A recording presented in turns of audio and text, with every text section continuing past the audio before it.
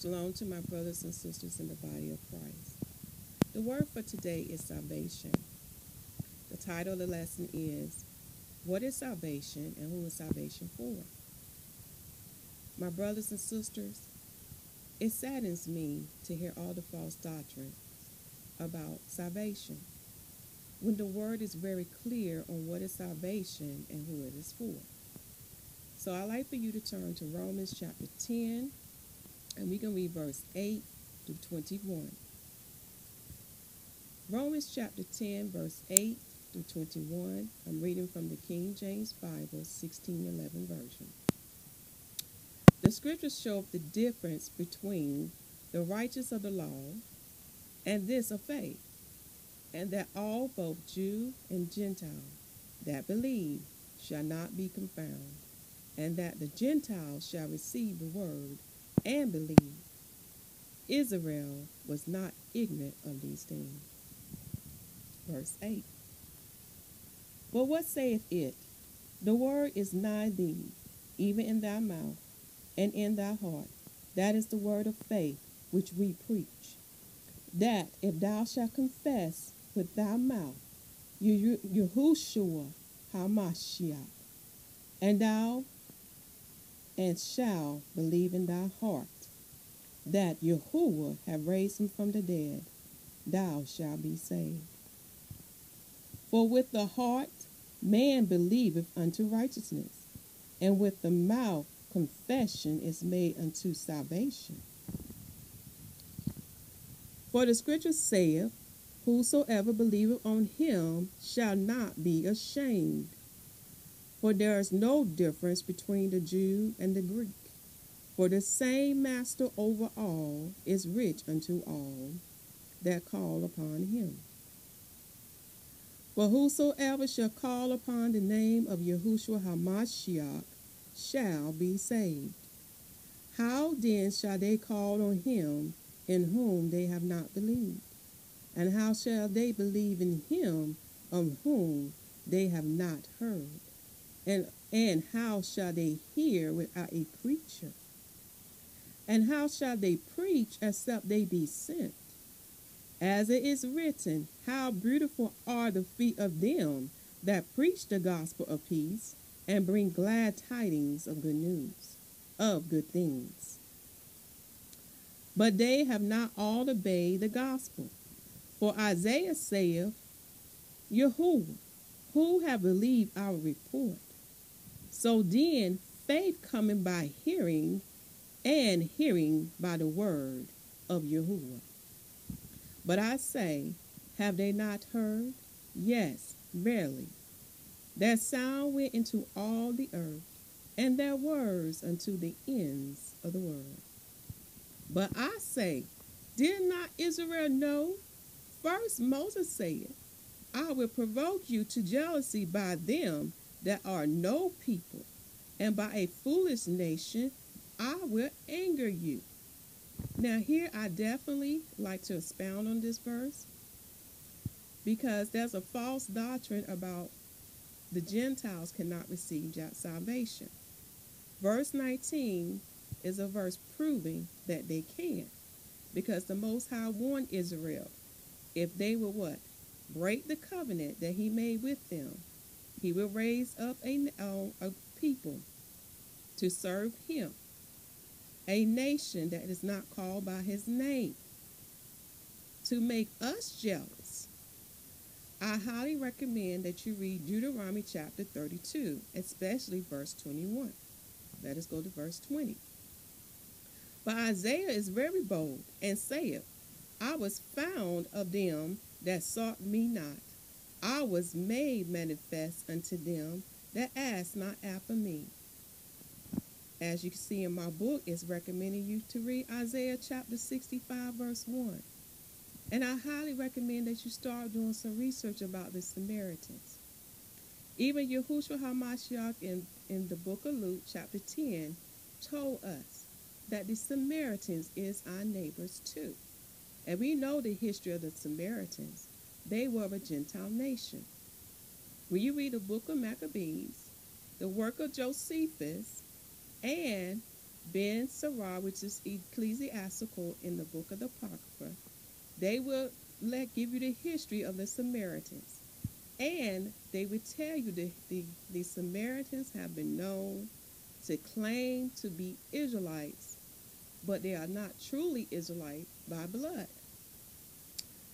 And what's so funny about history is when Antiochus came on the scene, and when things got hot, they hurry up and let Antiochus know that they were truly Gentiles and they were not Israelites.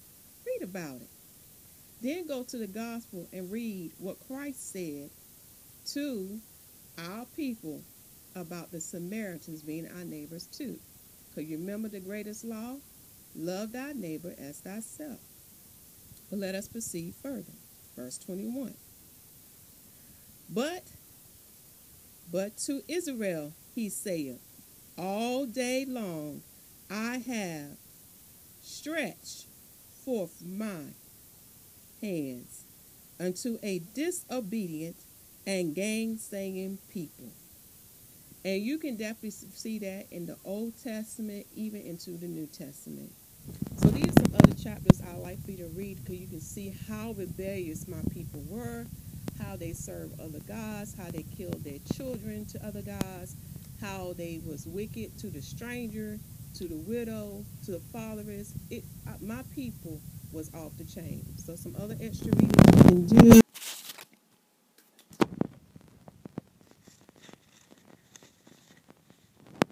Focus this here. I would like for you to read Ezekiel chapter 46. That's dealing with the stranger also getting land in the new kingdom in the land of Israel. Isaiah chapter 56. That's dealing with the strangers often will be received too. For remember, he said his house is a house of prayer for all. Also read Malachi chapter 3, verse 1 through 6, especially verse 5, because if we turn the stranger against the right, judgment will come to us. So if we turn anyone away from receiving salvation who truly want to receive salvation, which is believing in the gospel of Yahushua HaMashyah and being baptized in his name, then if we turn that Israelite or Gentile away from that, we will be punished, for their blood will be on our hands. Also, the next subject we're going to be talking about is about how many times a person can die and how many times can a soul die. So 1 Corinthians chapter 15, verse 28 through 58, 1 Thessalonians chapter 4, verse 16 through 18. Also, to give you more insight about the people who are also called by his name, also read Acts chapter 15, 13 through 17, and the precept for that is Amos chapter 9, verse 11 through 12. Because in the kingdom there will be a divine order, and I highly recommend that you read the Old Testament to understand the divine order. Yes, all of us will be servants in the kingdom. Israelites are servants unto the Most High and unto Christ. Then we have personal handmaid and men servants unto Israelites. Then we have strangers who will live among the Israelites in the land of Israel. And then we have the nations who will bring their offerings and their tributes to the Most High and to the nation of Israel. And you can read Isaiah chapter 60 about that and Revelation chapter 21, because there will be a divine order. Just like in this kingdom, there's a divine order where you have your kings, your presidents, and also, so on and so forth, and down to who cleans the land and all that kind of stuff. That's like here we have an order here. In the new kingdom, there will be a divine order. Now, this is very important. You must know about Torah. Torah will tell you how to treat one another. There's no such thing of us mistreating one another or doing evil to one another. There will be righteousness in this kingdom. But let us continue on. So we're going to go to Revelation chapter 20, because we all know the earthly death, which is dealing with the body, we can only die one time.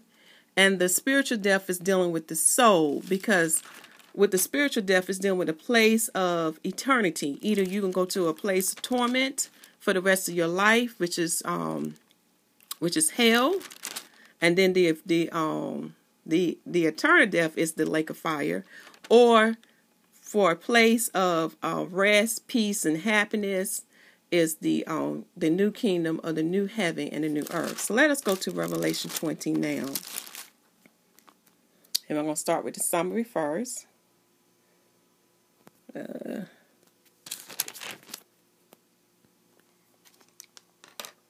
me focus.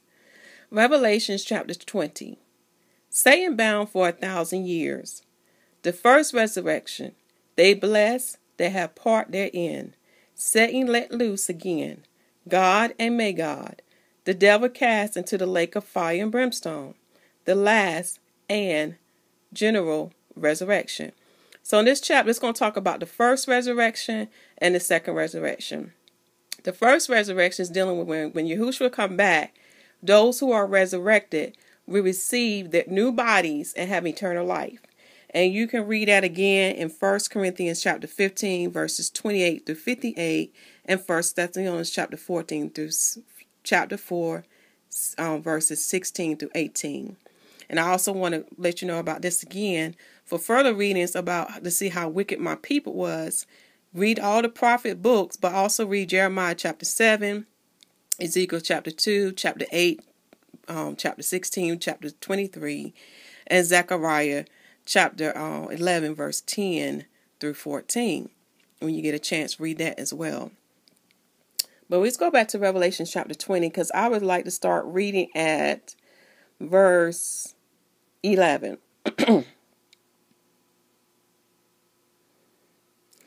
And I saw a great white throne, and him that sat on it, from whose face the earth and the heaven fled away, and there was found no place for them. And I forgot to mention that the second resurrection is dealing with those who did not raise up when Christ came in the earth to reign and to carry out his Father's earthly judgment. So the second resurrection is dealing with the eternal judgment. This is when the Father comes to us to give us the eternal judgment. Verse 12. And I saw the dead, small and great, stand before Yahuwah, and the books were open, and another book was open, which is the book of life. And the dead was judged out of those things which were written in the book according to their works. And again, a key thing. You're going to be judged according to your works that you do in this earthly realm. And that's for Israelites and Gentiles. And the sea gave up the dead which was in it. And the dead in hell delivered up the dead which was in them. And they were judged, every man according to their works. And dead in hell were cast into the lake of fire. This is the second death. And whosoever was not found written in the book of life was cast into the lake of fire. So again, my people, please study the word for yourself. There are so many false doctrines out here. The word is very clear. For anyone to enter into the new kingdom, you must be born again, whether you are Israelite or Gentile. Read John chapter 3, verses 1 through 12 for more study about the water baptism and the Holy Spirit baptism. There are two different things. The water baptism represents the carnal, and the Holy Spirit baptism represents the spiritual. So I highly recommend for you to read not only John chapter 3, verse 1 through 12, Acts chapter 2, Acts chapter 8, chapter 11, and chapter 19. For again, I see a lot of false doctrines going out here about the word. All right, so this shall conclude the lesson for today. Again, I thank you for taking the time out to listen to this. Again, if you have any questions, I can also be reached on Facebook. My name is Yhwsh. You also can reach out to my husband. His name is Yhwsh. Yhwsh is spelled Y-T-Y-Y-A-H. Yours is spelled Y-O-R-A-H. And if you have any questions or would like to get in touch with us, just leave your comment in the comment section. Shalom.